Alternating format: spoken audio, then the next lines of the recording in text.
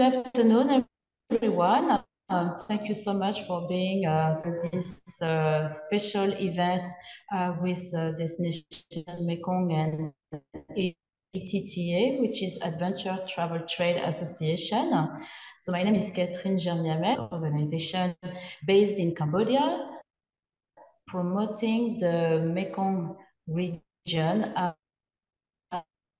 as a sustainable tourism destination. So recently, Destination Mekong sign presented here by Hannah Pearson, which is the director for the Asian Pacific Asia region at ATTA. So Hannah will talk about why it is so important, that we consider travel tourism as the next things to do.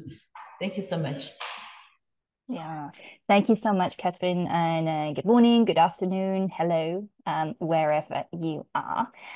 So I'd love to talk to you for the next 25 minutes or so about adventure travel and why should you care about adventure travel, whether you are a destination, whether you are a tour operator, or whoever you are, why bother, basically.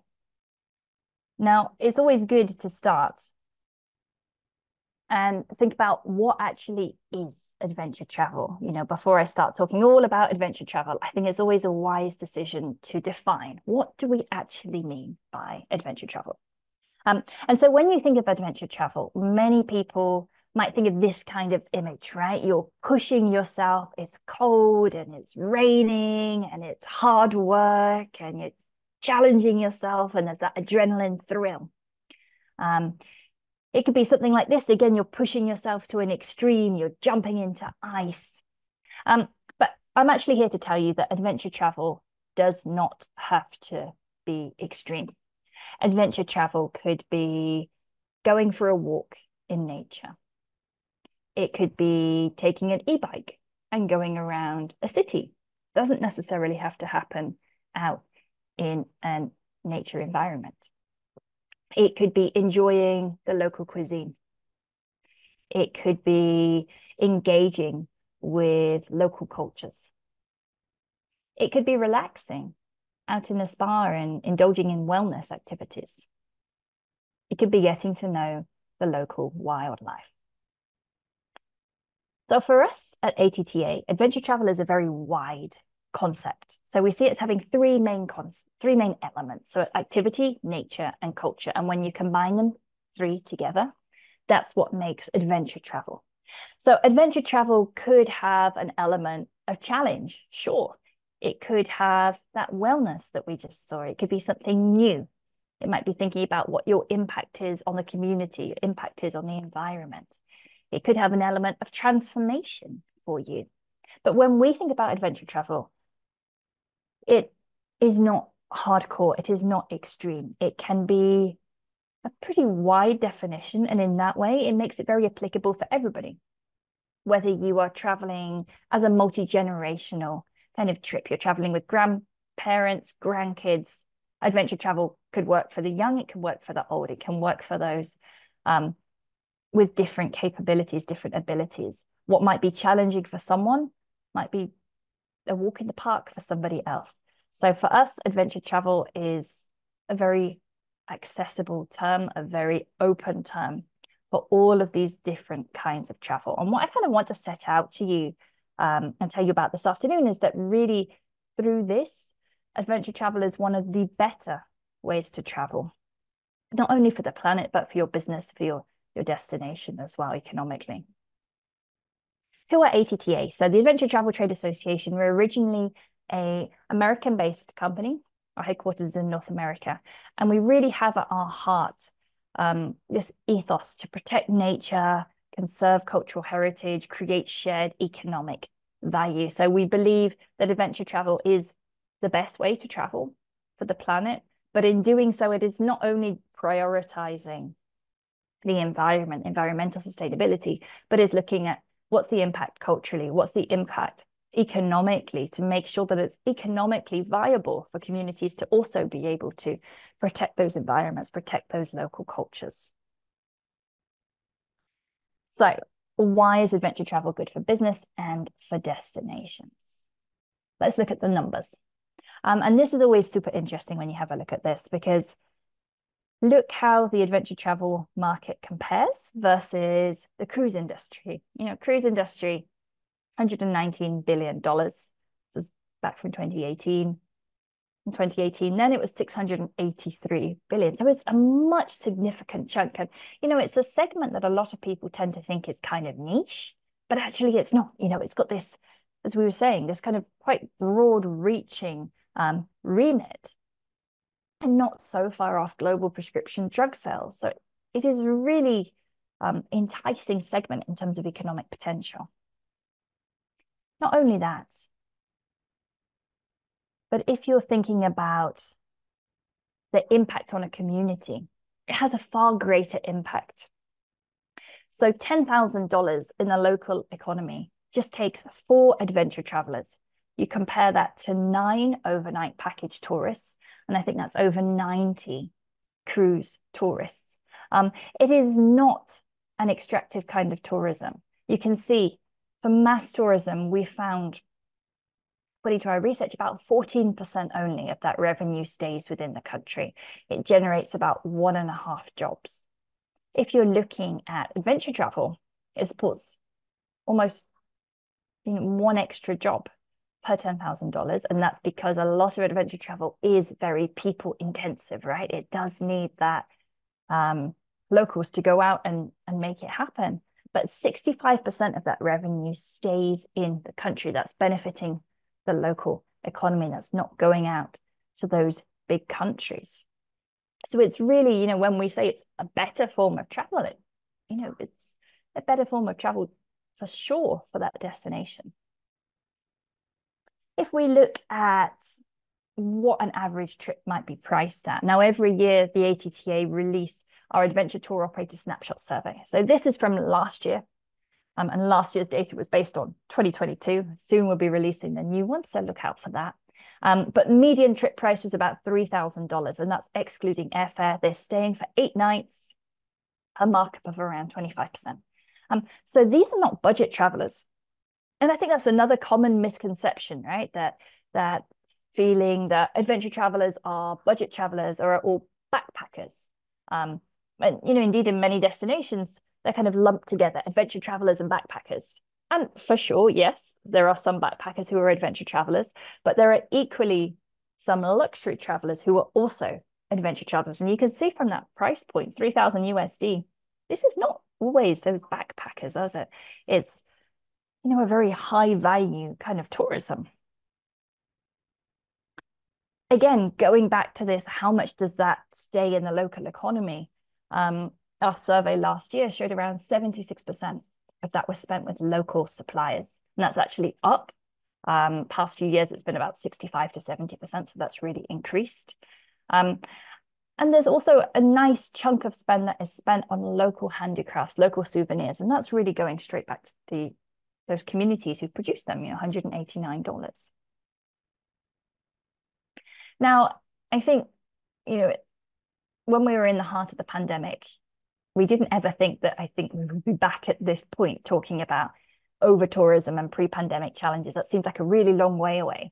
But we're rapidly getting back to that point now. I've started to see many articles coming out from places like Thailand or other destinations where we're starting to see over-tourism. We're starting to see that tension between locals and tourists, that resentment sometimes even from locals towards tourists that's played up by the media, without doubt. The fact that younger people are still leaving those rural areas for major metropolitan areas. We've got that brain drain. This is just a few fairly recent headlines from Japan, from Indonesia, from Nepal, along those lines, right? It's about bad tourism behavior. It's about trying to control the crowds. It's about, that last year on Everest is one of the deadliest seasons. And how do you handle that? How do you handle this over-tourism? Well, adventure travel can address these issues, this over-tourism, the brain drain, but it has to be implemented strategically. Now, the great thing about adventure travel, for one, is that it's diversifying your source markets, diversifying away from potentially that mass tourism that you were previously headed down that path, it's giving you this whole other segment. And through that, different source markets. The other advantage for a destination for a tour operator is that it's dispersing people throughout the country. So you're not getting those, or you're trying to reduce anyway those areas which have been very reliant on that mass tourism, getting them out, getting them to see different places. And by doing that, dispersing that revenue to those local economies as well, and giving those youths in those rural areas a reason to stay in the rural areas and not go out to the urban city. Of course, adventure travel could promote understanding. I think all tourism is the same. But, and we always have to say this, you know, destination management, that safety management, particularly when we're talking about adventure travel, is really paramount, right? That destinations, that operators have got all of those safety guidelines in place to implement adventure travel, and don't just suddenly set up a zip line with no sense of how is this going to impact local economy? How are people going to get there? How are people going to even be safe going on this thing?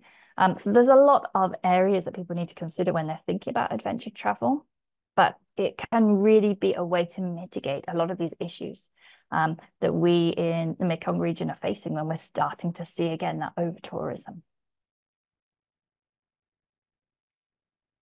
And then my last kind of point as to why is adventure travel good for a destination? Well, these are the kind of trips that people are looking at. Again, this is from our survey from last year. You can see people want remote destinations and trails. They want greener, less impact itineraries. They want to travel off peak. I mean, that's fantastic. It was actually a new one for last year, but that's fantastic for tour operators because that's going to extend your season. You know, it's no longer the high and low season. These are the kind of travelers who don't mind traveling on the shoulder season, who can extend that for you. And they want to travel for longer. And of course, staying longer in a destination means ultimately higher value tourists because they're staying and they're spending more as they're staying there. So what are some other adventure travel trends that you should know about right now? Well, another myth, I think, around adventure travel is that adventure travelers are young. They're not necessarily young. You can see the bulk of adventure travelers are between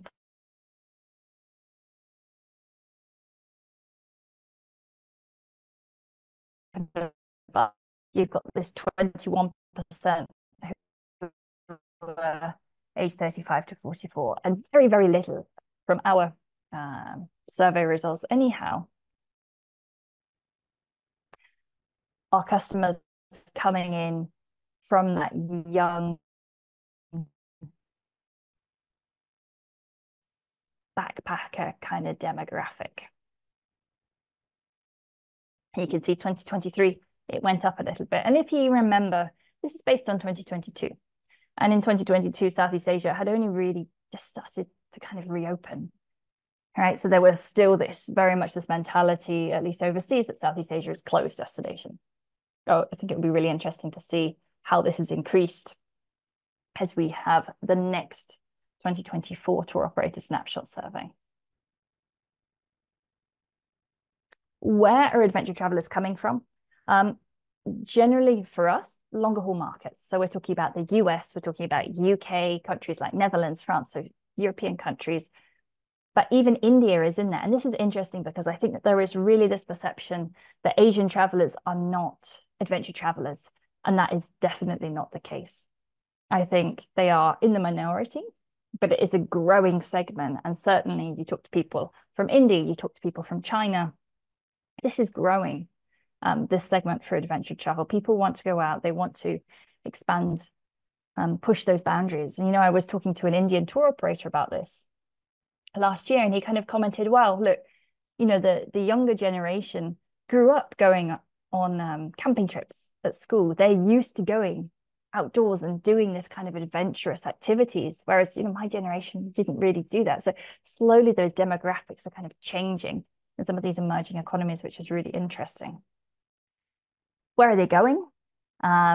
Majority for our respondents were to the US, but we also have some Latin America. We have Japan, which is the first time that an APAC destination hit our top 10. And of course, last year we held our Adventure Travel World Summit in Japan. So I think a lot of interest was generated through that. But there's really an opportunity here, you can see, for Southeast Asia, because there is not any other Asian countries other than Japan here. And of course, we have plenty of opportunities. So what are the top adventure activities?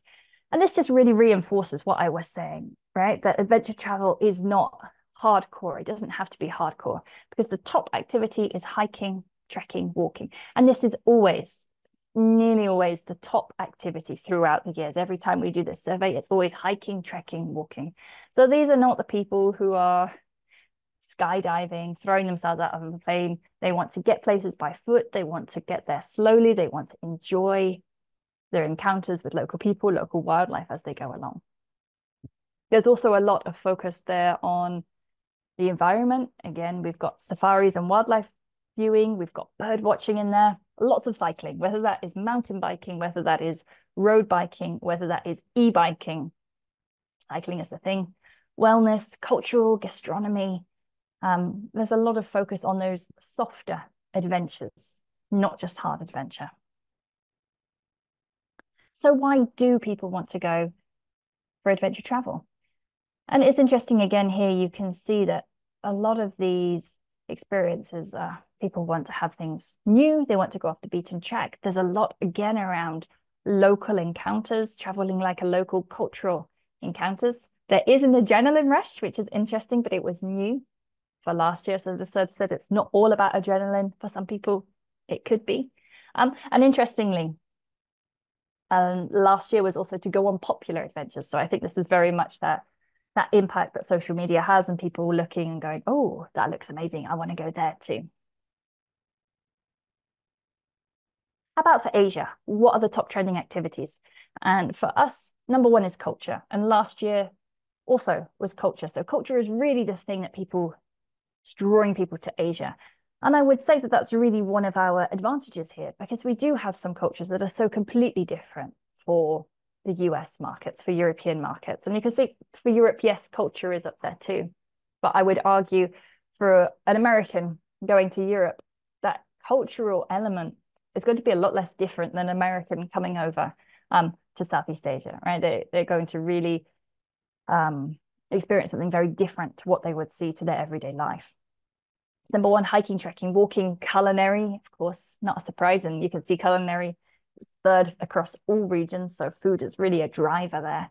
Cycling and photography, that wildlife and nature. And of course, in the Mekong region, we have all of those activities and all of those opportunities. So we're perfectly placed to be able to take advantage of them. What's happening in terms of what guests are looking for? Again, it's swinging towards unique activities. They want authenticity. They want locally produced food and drink. They want to be able to interact with local people. These are the really important things that guests want. And what suppliers have been doing, again, within our ecosystem is something very similar. They've been doing lots of collaboration with locals. They've been also looking in terms of their internal sustainability, economic sustainability, making sure that their employees are compensated fairly, adapting products to be more sustainable by default, which I find really interesting. And again, if you're looking at buyers, so the difference here is these are, say, the travel agents as opposed to the tour operator or DMC in the previous slide, is very similar again, right? It's about making things more sustainable by default. There's really this swing towards not letting people have a say, right? You have to opt out, not opt in. And I think that switch in mentality is a really powerful one. We've also seen our tour operators start to really diversify markets as a result of COVID-19. So a lot are increasing focus on families, older travelers, female travelers. And, we've seen, I think, globally this rise of the 50-something female solo traveler who is going off and wanting to experience. And we've seen the same for adventure travel too, that there's this growing segment there. Another reason why I can say, adventure travel is a better way to travel is just this focus on sustainability and the fact that the industry as a whole takes sustainability extremely seriously. So this is another survey that we did around US adventure travelers. And you can see that they are a lot more likely to factor in those environmental considerations when they're making their decisions. And even in fact, just in terms of what actions they take in their daily life, they're just a lot more likely to engage with these kind of green activities than a general US consumer. So they really have sustainability in their mind. Now, what that means for you as an operator or as a destination is it means that you can't greenwash them, right? They are not easily tricked. It's not that you can say, this is a sustainable trip, and then you hand them a single-use plastic bottle and a sarong coming out of a single-use plastic wrapping, right? They will call you out on that, and they will be very vocal around that. So you need to be careful if you're really saying you're sustainable. We've seen with all of the greenwashing legislation that's going on in Europe and other places ongoing at the minute, you need to deliver what you're saying you're doing. Now, in terms of our community at ATTA, we're actually seeing an increased number of those who are really pursuing certification. So 68% now have or are working towards a sustainability certification. Majority for us are for travel life, for tour operators. ATTA also have a partnership together with them. But that's actually up from 45% in 2021. So that's really leaped. And ATTA are planning to implement criteria where our members must either have certification or are pursuing certification to be a member that we'll implement in the next couple of years. Because for us, sustainability is extremely serious. It's extremely fundamental for adventure travel. Without the environment, and whether that's culture, whether that's people, whether that's the economy, you can't have adventure travel. Our operators are really concerned about conservation issues, tourism issues. They're concerned about over-tourism, wildlife protection, climate change, communities. These are the issues that are keeping them up at night. So I wanted to just share with you a little bit more about the ATTA. So as I mentioned at the top, we're a US-based organization. We've got about 30,000 within our community, the majority of whom are tour operators. And we have some tourism boards, we have adventure media, people at the likes of National Geographic, for example. Basically, anybody who kind of touches the adventure travel industry, we have as part of our larger ecosystem. Where are our members? The majority of North America, not a surprise. Again, as I said, we're a North American organization originally. But for me, in charge of APAC, my good news this year is that we finally caught up with our Latin American colleagues. So we are at 16.4% for APAC. But for me, I also know that there's so much more potential than just 16%, given our large populations, given the amazing adventure travel experiences that there are, not only in Mekong, but in Southeast Asia and APAC in general. And so for me, my goal is to grow that and to grow the community.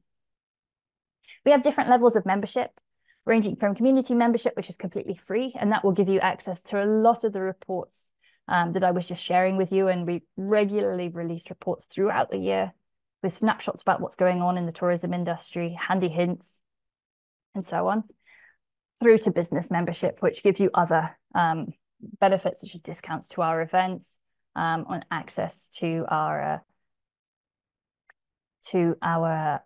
educational programs too. We've recently launched our Sustainability Resource Center, which we're really proud of. It's completely free. Anybody can log on. You can just scan that QR code there. And it will give you lists of, we've pretty much tried to put everything we could find around sustainability resources into one place to make it easy for tour operators, destinations, whoever you are in that sustainability journey, to get started. And we're very well known for our events. So we have Adventure Elevate, which is our Europe event, coming up just next week.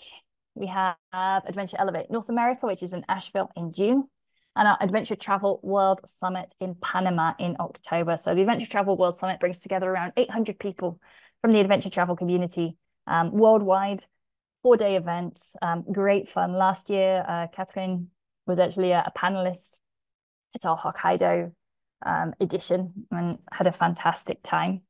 So if you need any more information about that, just feel free to reach out to me. And we're really excited to have 2 events in APAC this year. So we have our Adventure Week Okinawa in November and Adventure Next in Fiji as well. And both of those are currently open for buyer and media applications. lastly, we'll be having our Adventure Connect ITB Asia on Thursday, 24th of October this year. You can sign up for it already. So it's going to be on the show floor at ITB Asia, the second day of the show towards the end. It's always good fun. It's a great place to gather. And what I'm really hoping to do this year is to hold more what we call Adventure Connect. So member or non-member meetups, people who are passionate about adventure travel throughout the region. So I'm looking to host one in Bangkok, Ho Chi Minh City, some in Australia, New Zealand even, just to bring the community together. So I just wanted to finish up really by summing up when we think about adventure travel and who the adventure traveler is, that an adventure traveler is not only what a destination wants, right? They want to have high spending tourists, but it's actually what a destination needs. These are tourists who are going to go to more remote places in your country. They're going to help with over-tourism. They're going to stay longer. They're going to be more engaged with the community. They're going to be more passionate about making a difference in terms of sustainability and safeguarding communities and safeguarding the environment. This, I think, is really what makes adventure travelers special, and why you as a tour operator, as a tourism business, as a destination, should be thinking about how you could get into adventure travel. So with that, I'd like to thank you very much. And of course, any questions, don't hesitate to email me. Thank you. Thank you very much, Hannah. Can we ask some questions now as well? If you got questions. I have two questions. Let me just put them together again. Okay. Sure. Okay. Yeah. So a lot of the numbers you showed just now, they were based off a member survey. Yeah. Or a traveler survey.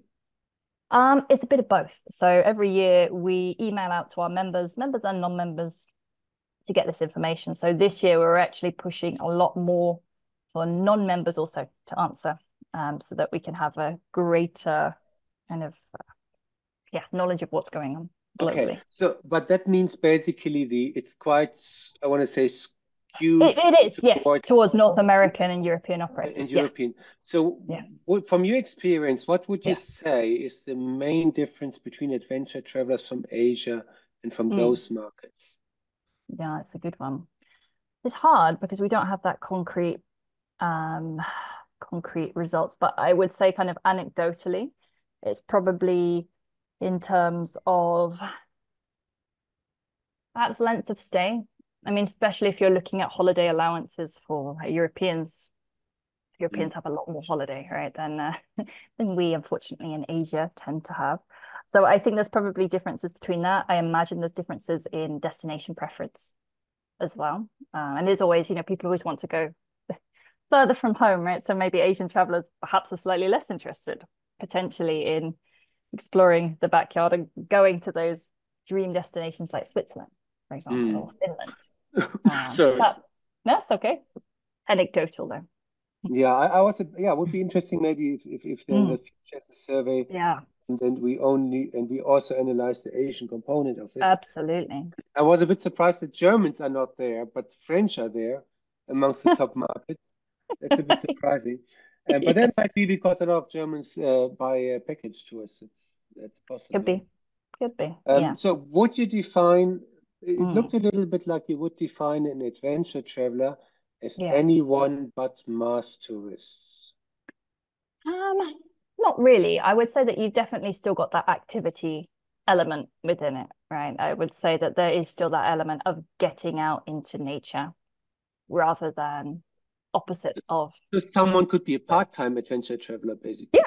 Yeah, they could be. Yeah. And maybe they go stay at a resort and go out and do some adventure travel for a couple of days and come back. It could absolutely be a combo of things. Because the number seems very astonishing, the total market size of adventure traveler.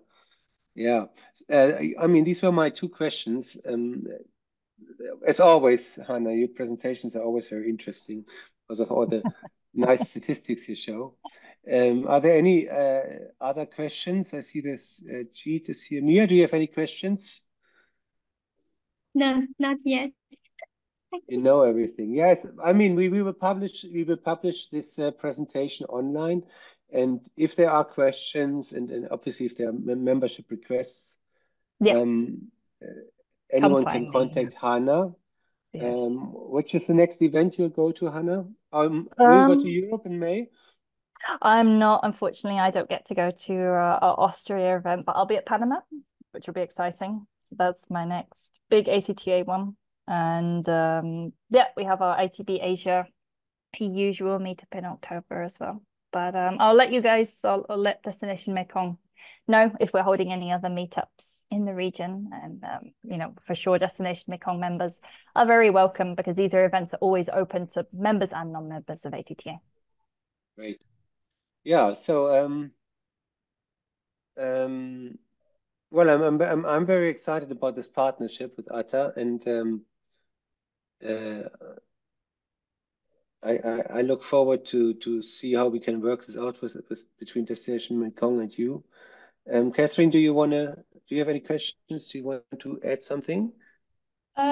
No, thank you so much. I do not have any specific question, but I wanted to highlight that I attended the ATTA event in Japan, in Hokkaido, last year, as well as the ATTA event at ITB Asia in Singapore.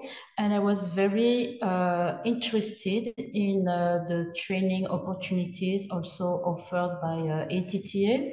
And especially there was this case of almost rebranding Jordan, initially as a culture destination, tourism destination, to an adventure travel destination. And I thought it was very relevant for some countries in Southeast Asia, and especially Cambodia, for example, where we know that, the temples and Angkor Wat, Angkor Archaeological Park are taking too much room.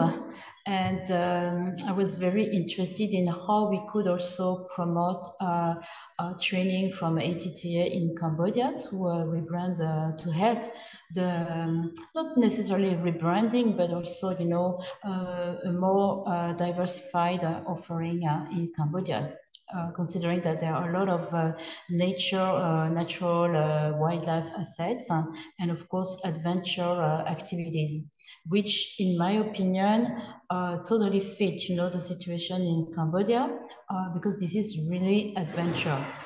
So I hope we can have, more presence of ATTA in Cambodia, but also in the rest of the Mekong region. So thank you so much, Hannah. Thank you, Catherine. Yeah, Jordan is an amazing example of how you can, go beyond just Petra and that World Heritage Site. And you're right, I think Cambodia and many other countries feel, even Japan, I think is feel quite inspired by how Jordan has managed to do that. So very exciting, and I hope we meet again, Hannah.